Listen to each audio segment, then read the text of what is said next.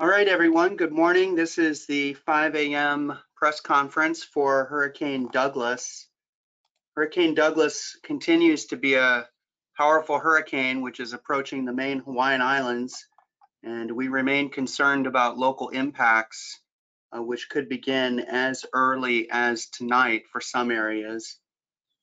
So I'll start off with a quick summary of the watches and warnings that are in effect for the main Hawaiian Islands. For both Hawaii County and Maui County, we have a tropical storm warning, which is in effect, and a hurricane watch. The tropical storm warning means that tropical storm conditions are expected somewhere within the warning area within 36 hours. And a hurricane watch means that hurricane conditions are possible within the watch area, in this case, within the next 36 to 48 hours. We have a hurricane watch, which remains in effect for the island of Oahu, and a tropical storm watch, which remains in effect for Kauai and Niihau. At 5 o'clock this morning, the center of Hurricane Douglas continues to march toward the islands at about west. It's moving west-northwest at 18 miles per hour, still a pretty good clip. And it's only about 440 miles now east of Hilo, and it's about 635 miles east-southeast of Honolulu. The motion of Douglas is expected to continue, and there's going to be a slight decrease in forward speed today. One thing that concerns us greatly is that we are expecting a slight turn toward the west tonight through Monday. Exactly where that turn occurs is going to have a big impact on what kind of weather we get here across the state. In any case, Douglas will be near the main Hawaiian Islands late tonight through Sunday night, and folks should be wrapping up preparations today. The maximum sustained winds, Douglas has 105 miles per hour. There are higher gusts, of course. And although we do expect gradual weakening to continue through the weekend, Douglas is still going to be near hurricane strength as it nears the islands. So we need to be prepared for hurricane conditions. Looking at timing, tropical storm conditions are expected across portions of Hawaii County and Maui County beginning late tonight and Sunday. And for those islands, hurricane conditions are possible across those areas starting late tonight, and that will spread up the chain through Sunday night. For surf, we expect warning level surf. It's going to be large, dangerous, life-threatening, and potentially destructive. And Douglas will also result in very serious rip current conditions. So anyone getting into the water, it's really not recommended at this point. It's going to be very dangerous.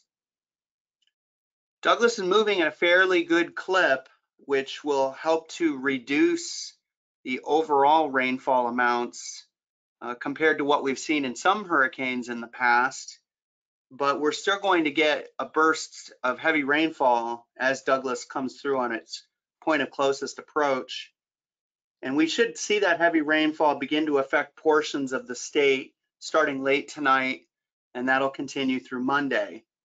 Total rainfall accumulations at this point look like they'll be between 5 and 10 inches. And although for Hawaii, those amounts don't sound too serious, keep in mind that that rain could fall in a very short amount of time, just a few hours. So it could be serious, life-threatening flash flooding where those rains occur. Those rainfall amounts from 5 to 10 inches are possible from Maui County westward across Oahu to Kauai County, and the highest amounts would be expected in elevated terrain with all that water washing downstream. We could also see landslides from that heavy rain and rapid water levels on small streams. Of course, we do have a flash flood watch, which is in effect. Over the Big Island, they'll get less rainfall there as they're expected to be mostly south of the track, but we still could see 2 to 5 inches of rainfall over portions of the Big Island, especially the northern half. This is a pretty serious situation. We want folks to take it very seriously. You really need to be wrapping up your preparations at this point. You have about one more day, daytime today, before conditions start deteriorating ahead of Douglas's arrival. We also want folks to consider to not focus on the exact track. We always say that. We know that as Douglas approaches, there are going to be little wiggles and wobbles off the forecast track that we cannot anticipate. And those little wiggles and wobbles can make a very serious difference in what kind of weather you get. So we remain really concerned about the main Hawaiian Islands. And I would say especially at this point for the northern main islands where they are expected to be closest to Douglas's forecast track. But really everyone needs to be paying attention to this potentially dangerous hurricane. I think that's about all I have in terms of the briefing. I think we can see if there are any questions at this point. Good morning, Bob. We do have two questions in the window pane. I'll go ahead with the first one. Thanks, Ash. Could you take a moment to describe how the forecast cone reflects where the center of the storm could be and talk about if impacts could be felt beyond the extent of the cone? That's a really great point. I appreciate that question very much. We want to stress, and in fact, if you look at the cone graphic on our website, we say in big white letters with a black background, hurricane or dangerous conditions can occur outside of the cone. A hurricane is not a point, it's an area. And so it encompasses a fairly large area that has strong winds, heavy rain, and impactful surf and surge. So that's good to note that even if the hurricane doesn't make direct landfall on your island, it does not mean that you're not going to see really serious and dangerous impacts, especially during the time of closest approach.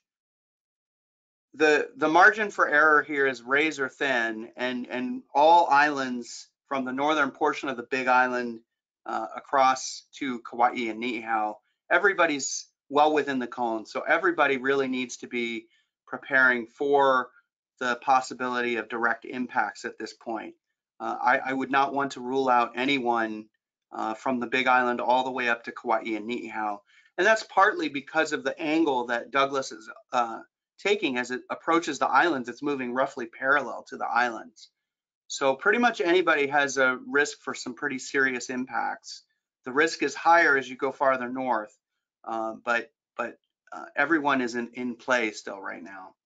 Hopefully that answers your question. If not, go ahead and issue a follow-up. Okay, Bob, there's thanks for that answer. There's Sure. a second question. There's still no reference to storm surge in the latest advisory package. No storm surge watches or warnings up. Is storm surge not expected due to the trajectory of Douglas? Can you talk about We that? are going to probably see some storm surge. Of course, that'll be dependent on the exact track.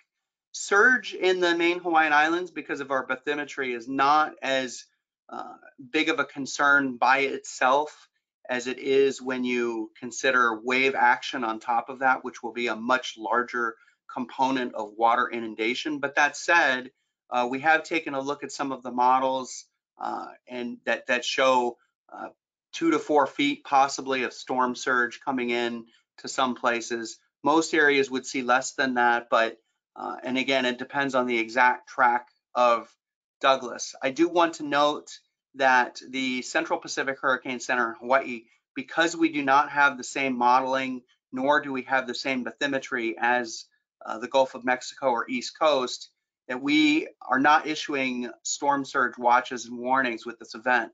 We will include that in our hazard section of the TCP when we have more information, and we'll get that out there. But we do not currently do storm surge watches and warnings. We will include that with information about the surf.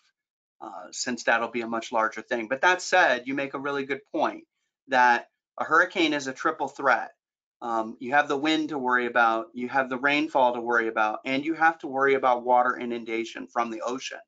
So this is a big concern, especially with the angle of approach that Douglas is making. Folks on the north and windward sides of the islands need to pay attention and may see water surging as Douglas gets close.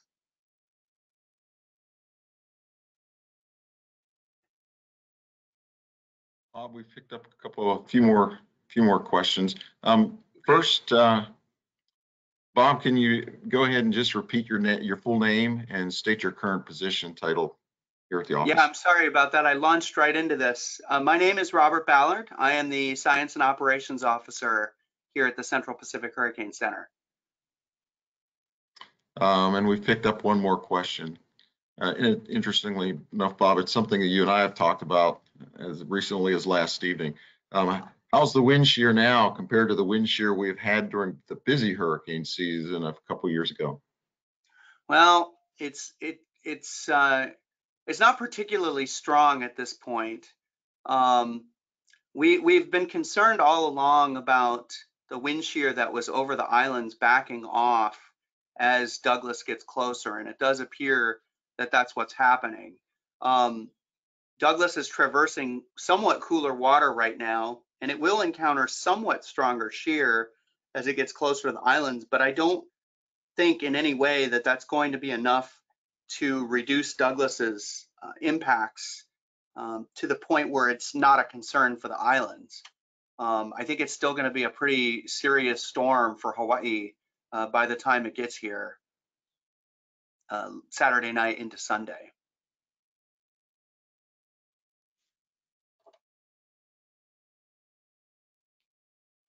Okay, Bob, let me just roll down through here and just make sure we did not miss any questions. Sure thing. Bob, I think we have covered all the questions that have come into the question blocks. There's nothing else in chat either. And I don't see anything showing up in email. Let me go back and look at that one more time. Yeah, I'm not seeing anything in email. I'm going to make one more point before we sign off, and that'll give you guys a chance to think of any more questions. I do want to focus on timing since Douglas is moving up the chain to talk about when you need to have your preparations done by. We've been hitting this for a while. I just want to make sure that everyone's aware of this, that really by tonight, today is your last day on the Big Island to get prepared. By tonight, you really need to have things wrapped up and ready to hunker down because the weather's going to start going downhill. That timing is a little bit later for Maui County and Oahu, but I would say, you know, by Sunday morning, you need to be wrapping things up in Maui County, and maybe by midday on Sunday on Oahu, conditions are going to start going downhill, and you need to have things pretty much secured. Bring in loose objects, secure what you can't. That's the time to get your preparations finished. And then on Kauai and Niihau, it looks like by Sunday night. So you'll have the day on Sunday on Kauai and Niihau to prepare. And then after that, things go downhill Sunday night. Douglas is, again, forecast to move fairly quickly, continue moving fairly quickly, although it will slow down some. And we are concerned about wobbles in the track, especially as it gets close to the islands. Any little wobble could bring much worse conditions over Maui County, Oahu, and as well as Kauai and Niihau. And again, portions of the Big Island not completely out of the woods either. So hopefully that covers everything. I don't know if there's any more questions. We're getting short on time. Bob, I have picked up no further questions in the questions block. I've seen nothing in chat, and we don't have anything that's been added in email to the operations account while we've been on the air. Okay, thank you very much to my cohort, Ash Evans, for helping us out this morning. And I want to thank all of our media partners for continuing to help us get the word out about this potentially dangerous and important storm. Stay tuned. We'll have more information for you as we go through the day today.